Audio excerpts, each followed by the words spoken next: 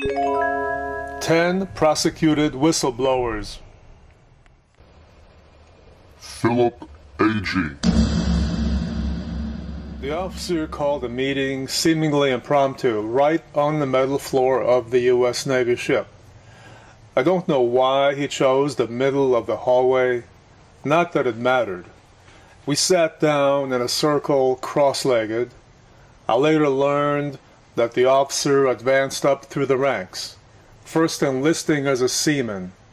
Whenever he held inspections of the enlistees, I could not help noticing that his pudgy face seemed overshaved. Daniel Ellsberg.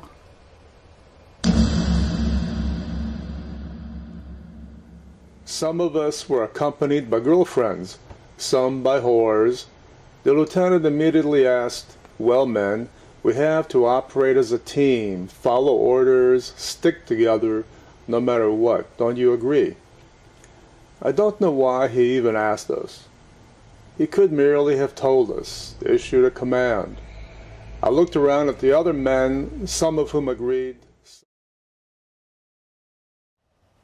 Julian Assange. As I thought back to this event years later, I was reminded of my life in Italy, living as a child in an orphanage run by kind Salesian nuns, whose mission was to take care of lost children, and who infused us with an elevated morality, I now think, where telling the truth had rewards and being kind was taught by example. Jeremy Hammond.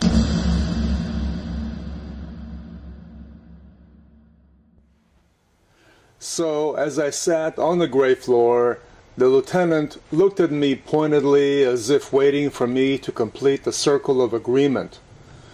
Looking at my girlfriend and back at him, I weakly uttered an emphatic no, saying nothing more, but I felt as if I were disobeying a direct order. Thomas Drake. My disagreement came out of me automatically. I couldn't cite even one example for when not following orders as a team would not be okay. It was how I was. John Kiriakou. I felt a poke at my side. It came from my temporary companion, her face expressing astonishment at having broken the black magic.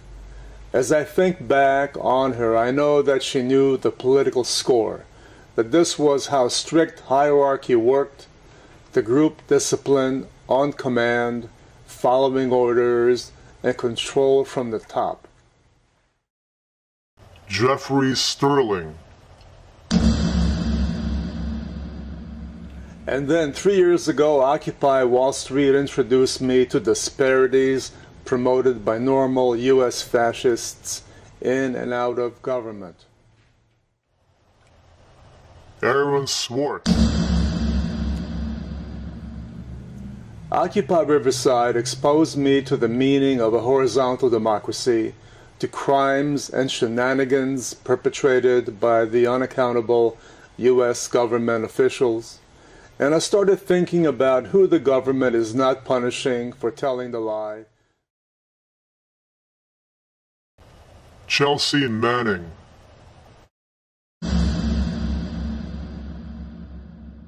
And who it's punishing for telling the truth, and which individuals inform me more than my democracy did.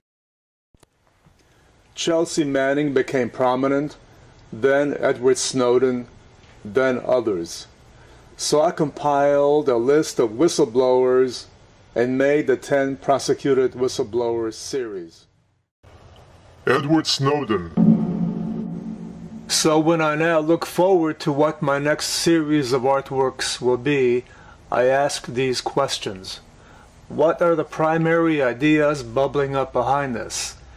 What of myself do I bring to the project? Can I make a significant positive contribution to society with it?